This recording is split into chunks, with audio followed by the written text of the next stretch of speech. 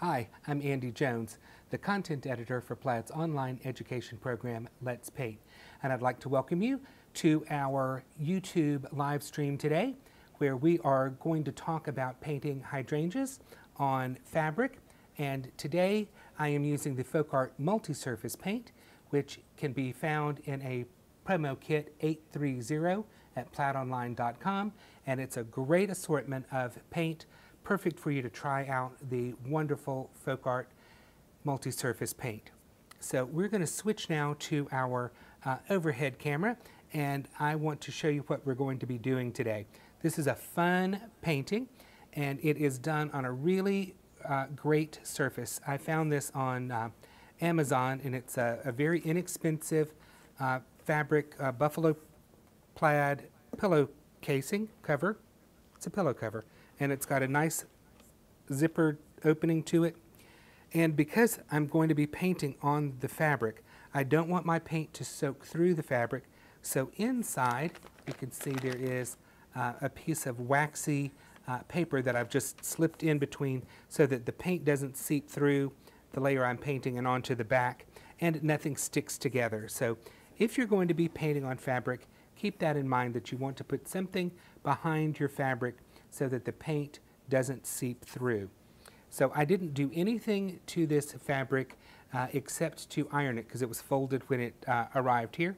And I've simply sketched on a couple of hydrangeas and a couple of leaves onto the pillow casing, and we simply painted, and that's what we're going to do now. So I'm going to flip this over, and I have my design sketched on, which you can see, and I'm just to have it on a nice wooden surface here, so it's got something firm to work against, and I'll be moving this as I need to while I'm painting. And I want you all to know that Emily Schmidt is here in studio with me, and she will be relating questions or comments to me as we go through today's little lesson. So do we have any questions before I really get started? Not yet, Andy. We just have some people that are telling us where they're from. We've got some people from Germany in the house, France. I mean, it's international, so let's get crazy. All right. Well, I am going to do something that's a little unnecessary, but it's the way that I tend to work. You do not have to use a fabric medium or a textile medium when you're using the FolkArt multi-surface paints. I do, because I like the effects that I get when I use the FolkArt textile medium, which is available at plaidonline.com. So I simply squirt some into a jar lid so it doesn't run on my palette, and I know exactly where that is. And I'm going to put out some of the multi-surface paint. I'm going to put out some classic green. I'm going to put out some lime green. I'm going to put out some daffodil yellow. And these are all pretty basic colors.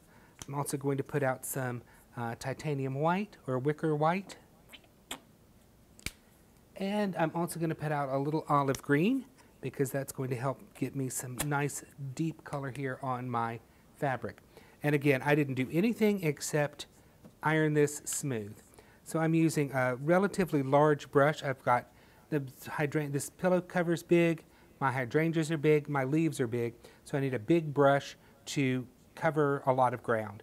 So I'm just going to dip my brush into my textile medium, and I'm going to very quickly just pat some of the textile medium onto the leaf I'm going to paint for you, and just kind of pat that in to the fabric. This is making the fabric nice and damp so that I have plenty of time to paint my leaf without worrying about my color drying out. The textile medium will keep the paint wet while I work, and also just gives another little bit of protection when you are painting on the fabric.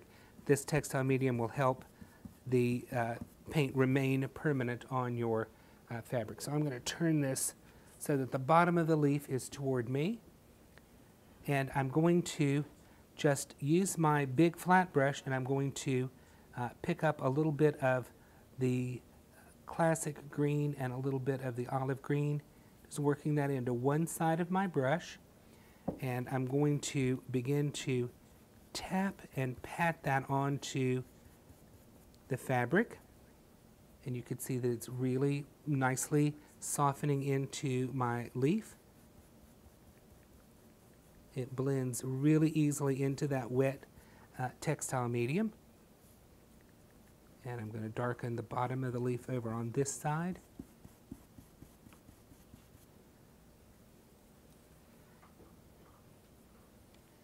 And we're going to come down the center vein area. And then I will continue to tap and blend this in, creating some dimension to my leaf. And I'm adding a little bit of daffodil yellow to this mixture. And I'm going to just stroke some of that on. You can see how different that yellow makes the green. And it coordinates nicely with the color of my pillow cover. Because you want your artwork, your painting to really become part of the overall fabric and the overall design and color that's already on here. So painting on plaid background can give you some challenges, but it's nothing you can't easily overcome. And we'll stroke some of this color on the other side of our leaf. And I love how this edge really just kind of softens right into the plaid design on our pillow. You know, Andy, I feel like when you paint this, that you are just adding what was already there. Like, I feel like this floral is part of the pillow. That's exactly what we want to have happen. Thank you. I mean, sometimes you want something that's really bold and a little bit dramatic and different, but on this, I really did want my leaves to kind of just melt into the color of the plaid here on the pillow. So I've added a little lime green on here just for something a little bit different, because you got to have some variety in your leaves. Everything can't be the same.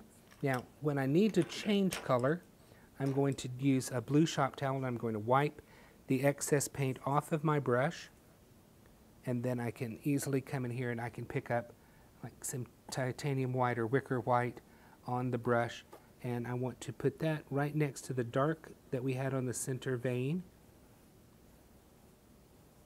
And we will just begin to pat this into the leaf, creating a nice light highlight on our leaf. And then I'm going to begin to pat and develop some of the sections that you might see in a hydrangea leaf. Remember, my grandmother's backyard, she had huge hydrangea bushes, and in the summers they were filled with these huge blue flower heads. But I think the prettiest hydrangeas that I've ever seen were on Martha's Vineyard in the summer, and they were everywhere you looked, just huge, huge hydrangea bushes with these beautiful blooms on them.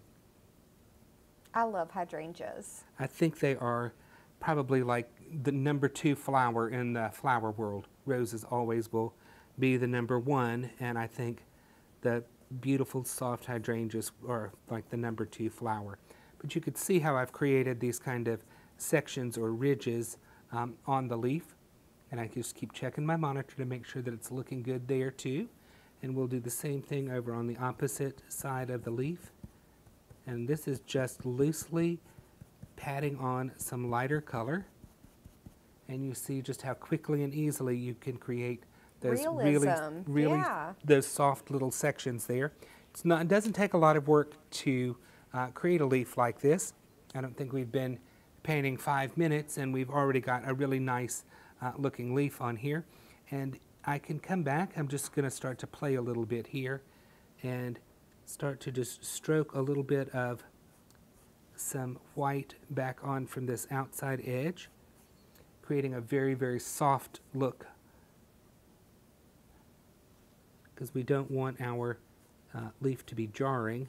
We really do want it to become part of the design of our pillow. So that softened that side in very nicely. And over here I'm going to do just the opposite. I'm going to take some of my darker color and put that on the outside edge to help that soften into the buffalo plaid look. So Andy, would you say that the textile medium is helping it blend and really get into the fibers of this material? It's doing a couple of things. It is helping it soak into the fabric, no doubt, because we've wet the fabric with the medium, so our paint softens into the textile medium. And it also keeps everything wet. So when you're painting with acrylics, you don't want your paint to start to dry out on you. So by having the fabric wet with the textile medium, it is plenty wet, and you can blend and play with it probably for too long before you need to begin to worry about it starting to dry out on you. All right, so I'm not going to play with this much more. I don't know why I said that. I am going to play with it some more. It's always, you're indecisive. Yeah, it's always the way. You think you're going to leave something alone, and then it's like, no, let me add a little something. So I'm going to add a little Look at Me blue, which is a very nice kind of bright blue color. But when I add this to my hydrangea leaf, hopefully it's going to just add a nice little accent. So just stroke a little bit of that on. It's not really showing up on the monitor, so let me make this a little bit bolder so that it does show up for you. So I'm just going to stroke some of that on again. Oh, and it showed up on my hand much better than it does on the pillow. So let's clean that off. That's a must. And then to make this show up, I'm going to add a little bit of white into my Look at Me blue so it's a little bit lighter color. And then we'll come back and we'll try to accent this again. And hopefully, yeah, we get a little bit of it to show up on there. I will lift this up toward the camera so that we can get a bit of a little close-up going on there, so you could see those little blue accents on there. And that's a simple little hydrangea leaf. So no hard techniques there. And now I'm going to, well, let me quickly show you what a stem looks like done in this technique. So I'm going to take some of my textile medium and some of my dark green, and let me get that little dog hair out of there. I take a little dog hair with me everywhere I go. All right, so the stems we're going to just stroke on here, and you have to make sure that your stem is big enough to hold up the hydrangea head, because you don't want a really super thin stem here and a giant flower. They have to coordinate with each other. And then I'm going to attach that leaf to my stem. Okay, so hydrangea flowers, they come in all different kinds of colors, and my favorite are the blue and purple flowers that have some of the green still showing in them. Cannot get enough of those. So that's exactly what we are going to do today. So I'm still using my 1-inch flat brush because I've got a really big hydrangea to paint. And you always want to use an appropriate size brush. That's probably one of the most important tricks and tips I can give you, is don't use a little brush when you actually need a big brush. So I've picked up more of my textile medium, and I'm going to begin to pat and dab that in the area where my flower head is. Go ahead, Emily, with your question. Sure. So Larissa is asking, does the textile medium help the paint from cracking when it's dry? And then there's a follow-up question after that. Okay. This paint should not crack at all. The textile medium will help that. The only way that the paint would crackle is if you had a super, super thick, solid, heavy mass of paint. And that would not, you wouldn't want that when you're painting on fabric anyway. So, and then you said there was a follow-up. Yes, so does the textile medium help the fabric remain flexible where the paint is applied? Yes, I'm using a small amount of paint, so the fabric would remain flexible, but the textile medium just makes the paint just a little softer. I hope that answers her question. And would you recommend, Linda is asking this question, would you recommend using this fabric medium on a burlap canvas? Yes, I would. Awesome. All right, was that Larissa? Did she say if she's from Russia or not? I'd have to look back. Let me see if she had said anything. It's okay. I mean, I just happen to know a Larissa Oh, from okay. Russia. So it would be nice if it would be fun if she was watching, but it could be a different okay. Larissa. I'm not sure, but Larissa, if you're watching, are you from Russia? All right, so I am now picking up some Look at Me Blue, which is a beautiful blue color, and I'm going to begin to pat and dab this on my hydrangea. And please note, I am holding the brush as far back on the handle as I possibly can. This will help me create a much softer, looser flower form. If you're holding it, if you hold your brush down near the ferrule and you've got a death grip on it, that's not helpful. So loosely hold the brush, and we want to make sure that the outside edge of our hydrangea has a really nice shape to it. You don't want your hydrangeas to look like some circle. That's not a very attractive shape. So you want to just make sure that your flower head, it has an interesting shape to it. And there's some little areas that come in and some that go out. You always are trying to make sure that your painting has a lot of visual interest for anyone who is looking at it. All right, so I'm looking at that, and it's pretty nice. I'm sure it probably could be a little bit better, but I want you to see that you don't have to spend a tremendous amount of time messing with something like this. Now, for the little flowerets, or yeah, I guess there are flowerets that compose the big head of the hydrangea, I'm shifting down to a number 12 flat brush. So it's a smaller brush, but it's you know, it's going to cover some ground pretty quickly. So I am going to take some of my Look at Me Blue, and I'm going to add some titanium white to that, because I want these petals to show up a little bit lighter than what is on the pillow at this time. So we're just brush mixing a lighter blue here, and we are going to, again, hold our brush as far back on the handle as we can, and we are going to begin to just kind of dab on some little lighter suggestions of flowers.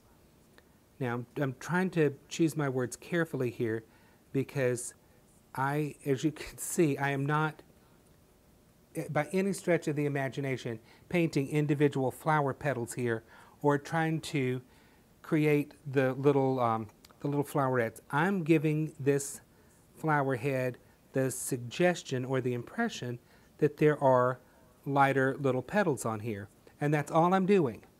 In my mind, I'm thinking we need to create some light little areas on here that kind of look like flower petals, but that I don't need to spend much time or effort to create. All right, so I've just picked up a little bit more white on my brush, and over on the right-hand side of my flower head, I'm going to begin to dab a little bit more of this lighter blue over there.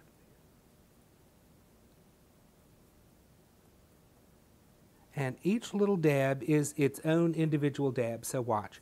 I dab, I pick my brush up, I move it, I dab, I pick my brush up and I move it and I dab. So I'm not painting in solid, I am picking up my brush every time I dab, and I'm moving my brush from corner to corner and across the flower head, starting on the lighter side and then moving over toward my side that's in a bit more shadow. Okay, so I'm going to wipe my brush off on my blue shop towel, and I'm going to pick up some more white on my brush, and I'm going to come just to the edge of my little puddle of light blue over here, and I'm making an even lighter blue color. This is almost white. And we're going to come back to our flower, and we're going to add some little lighter dabs of this color on here.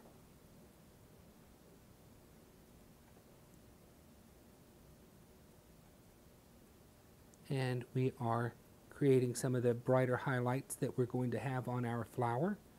And you can see pretty quickly that this is starting to look like a hydrangea. And I'm not killing myself painting every little petal. That doesn't do anybody any good. All right, so I mentioned that I love the hydrangeas that have the blues and the purples and the greens in them. So to make my green to go in my hydrangea, I'm picking up a little bit of daffodil yellow, and I'm going to brush mix that into my light blue color and my white, and I have created a lovely light green color that is going to be perfect on my hydrangea. You can see that I've added a little bit of an accent color there, but I need it to be a little stronger, so I'm going to add some more yellow, blue, and white to my brush.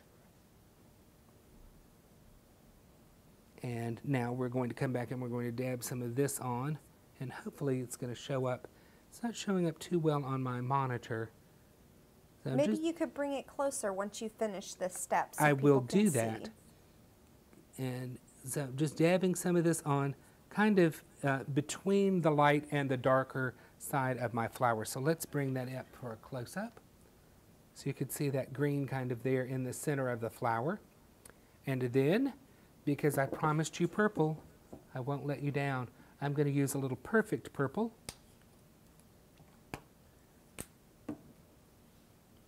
Now, I could have painted the whole hydrangea. Instead of using the Look at Me blue, I could have used the perfect purple. But I'm just going to pick up a little perfect purple on my number 12 flat brush. Add a little textile medium to that and work that into my number 12 flat. And over here on my darker side, I'm going to add some of this beautiful purple in here. And where the purple comes up next to the green and is mixing in with this blue, it is just so lovely on this particular pillow. All right, so let me show you this. You've got a question, Emily? Yeah, go ahead and show this, and then I'll be able to go into those questions. Okay, you can see the little bit of purple that we've got on there, and I think that just makes this so realistic, not realistic, naturalistic. So it makes it look like a very natural little hydrangea, and love the colors of the green and the purple and the blue hydrangea. Okay, so what was your question?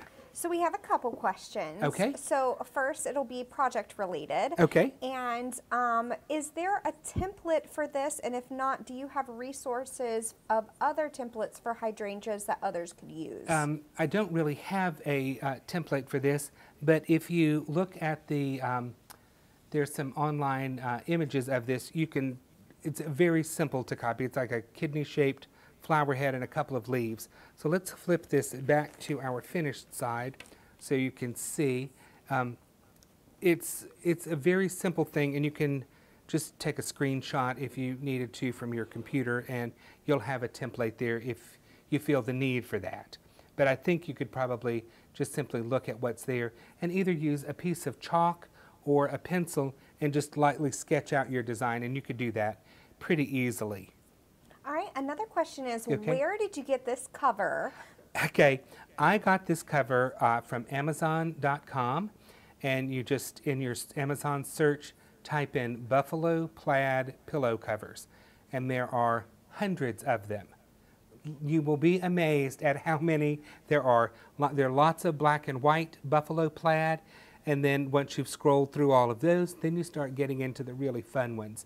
And so I loved, this is I think an 18 by 18 pillow form, I mean not a pillow form, pillow cover. They also sell the pillow forms.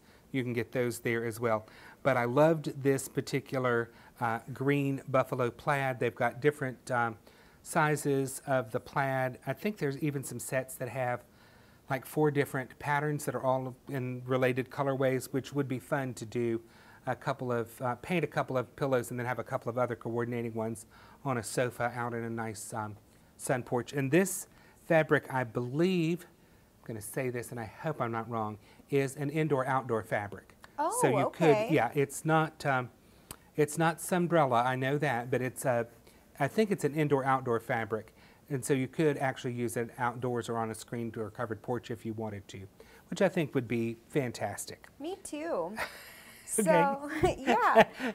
Were there other questions? There were. Okay. There were a couple. Go ahead. Another one is if this video is going to be available after the live, and yes it is. It will remain on this Plaid Craft YouTube channel, so you can rewatch it at your leisure in case you want to recreate this project. And then moving on to just another question that people had is, where did you get your shirt?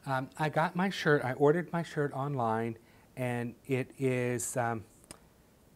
I cannot remember, it's a store with a man's name on it, but I can tell you how to find it on the internet. If you Google color swatch shirt Grace and Frankie, it will take you to this website. And they've got it in this colorway, they've got it in a brighter one, they have one that's got a dark background on it, so there are several of these that you can get it there, but or if you just Google Grace and Frankie color swatch shirt, you should find it just fine. Alrighty, well that's pretty much it for now. Okay. If you want to get back into it. Well, I think we're just about done. Okay, yeah. We've covered it out. Let me bring the the original sample up close so that you can kind of see the two different color flower heads. The one on the right has much more of the purple in it and maybe more of the green in it, but they both have some green of the daffodil yellow, the white, and the look at me blue color mixed together to make that kind of green color. And I think that really does help tie these blue flowers into this green and white buffalo plaid. So that's my hydrangeas for today. Remember, you can get a great set of the FolkArt multi-surface paint in the promo 830 kit that's available at plaidonline.com. So until we're together again,